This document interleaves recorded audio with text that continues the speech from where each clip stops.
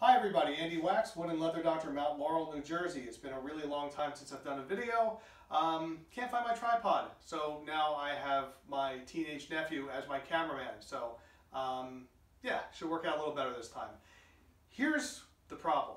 So, antique rocking chair of a customer.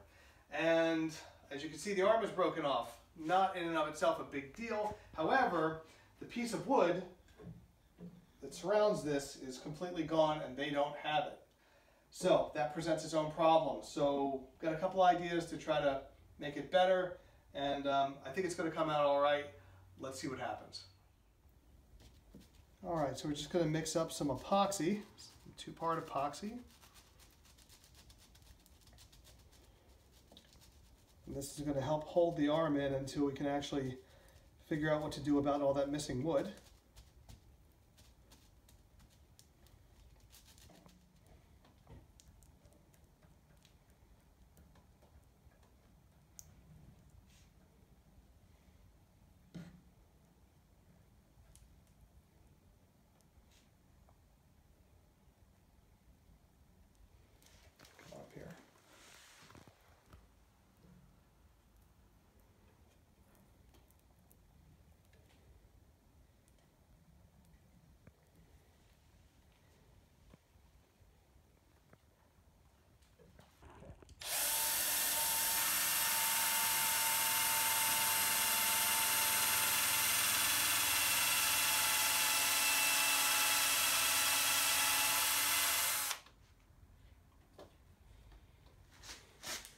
Going to put this in here temporarily, although it'll probably stay. It's not going to hurt anything.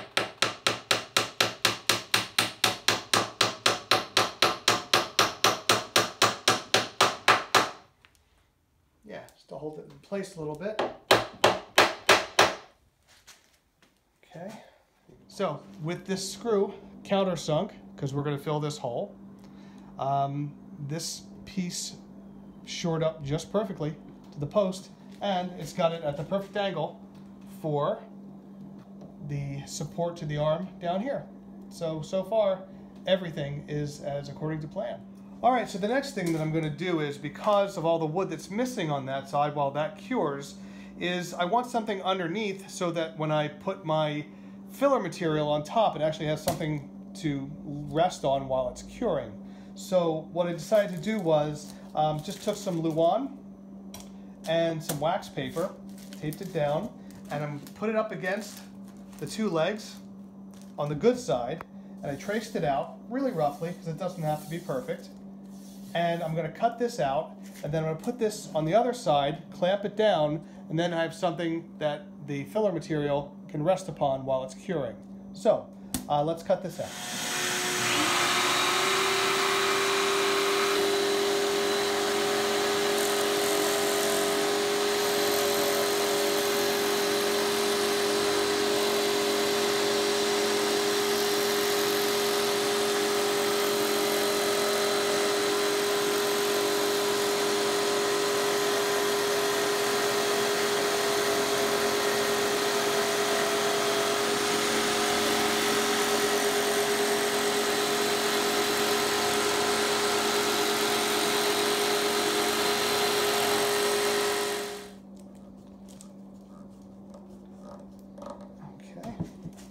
So now we've got a form here, because this is really all that I need to cut. Again, it's not perfect, but it doesn't need to be because we're going to shape it afterwards anyway.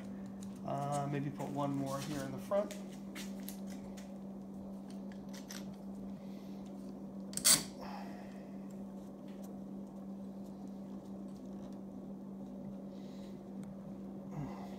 Okay. All right, that's going to work. So after you put a golf ball sized amount on there, you're supposed to put about the amount of a pea. It's all that needs to be gotten there.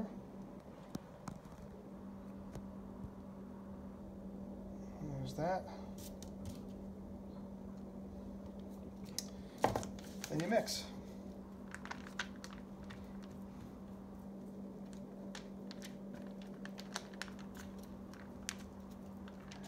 Flat this out a little bit.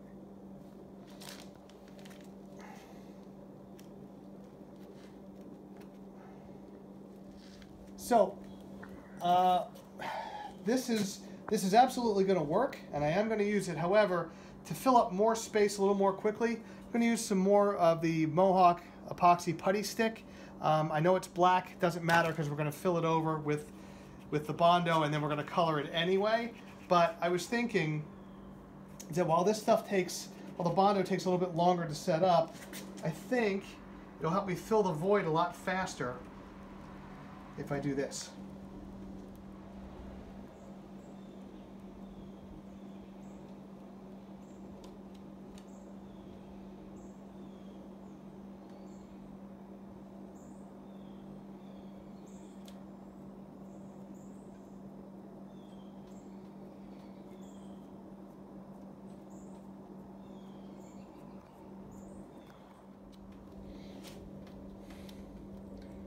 Yeah, this is going to take a lot less time and allow me to shape it a little nicer. The Bondo, fortunately, is starting to set up now, but, you know, we already started with this. We might as well finish with it. I hate to leave a half a tube laying around.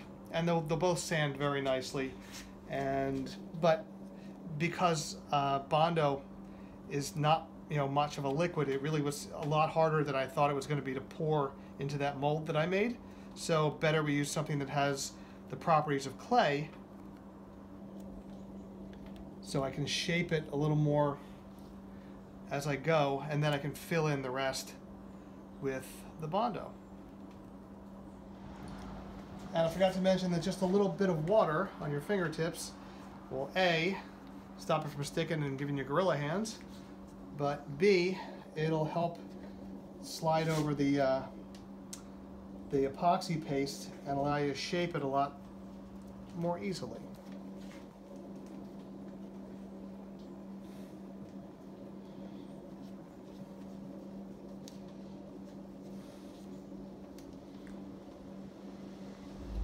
Just like if you were making one of those pinch pots in grade school.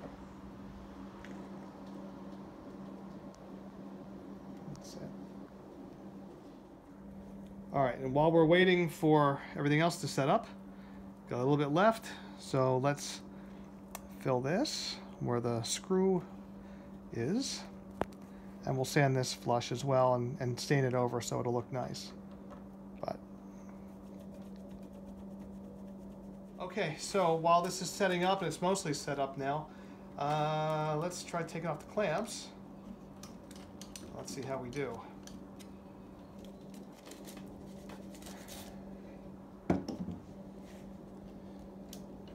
Now we put wax paper on this piece to hopefully stop it from sticking to all this fill material. Hey, look at that. So far, so good. All right. That was exactly what I was hoping would happen. And as you can see from underneath, if you can get up under here, got a nice flat surface here that we can just smooth out a little bit. This is almost cured. And then we can get our chisels and files and sanders and Dremels out, and then we can start to make this thing look reasonable. Yeah.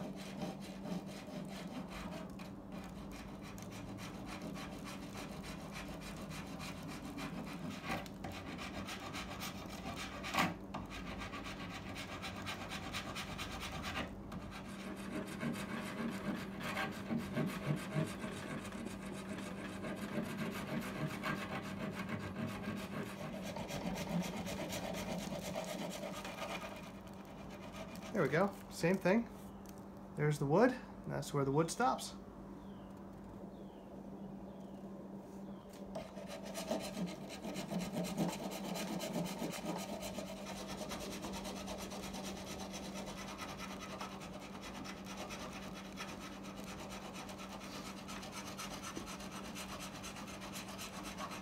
Okay, so there were some voids that I hadn't seen, so had to refill some of it, which I'll file back off as soon as it sets up. But so far, this has really caught the contour that I wanted it to have. Bottom's pretty flush, and if you walk over here, come along with us, you'll see that this is really pretty darn close to the contour of how this curves down and the shape. So I like the form that I made. I like the fact that I used that that Mohawk putty instead of the Bondo. The Bondo was just too hard to work with. So when this dries, we're gonna just try to get off the excess. Use sandpaper, use a Dremel tool, use files, use whatever it takes, and we're gonna keep going until this thing is as perfect as it can be, and then the coloring begins. So we'll be back to you in a moment after this is set up and made this as perfect as can be.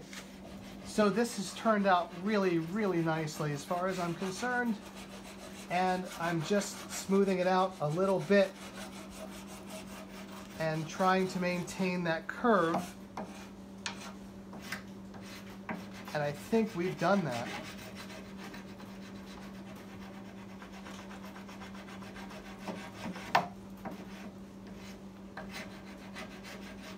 Yeah, so now I think it's ready for color.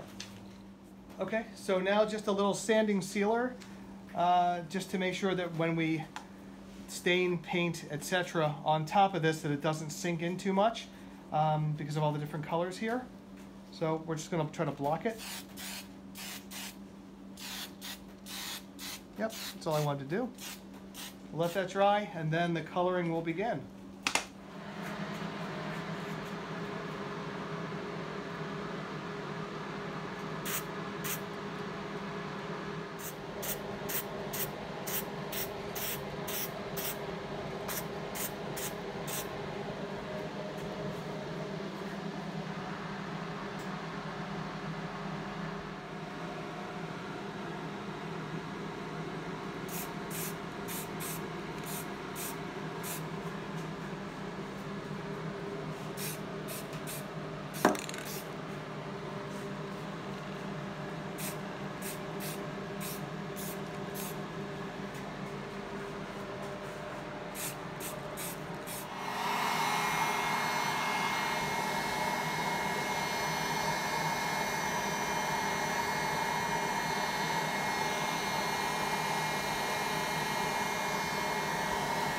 Now we're just going to finish off the whole thing with a little teak oil to protect the new finish and to spruce it up just a little bit.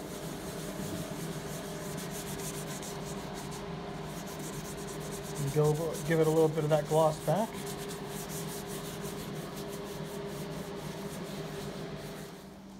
All right, and the chair is finally back together. It has been sanded, it has been sprayed, it has been touched up.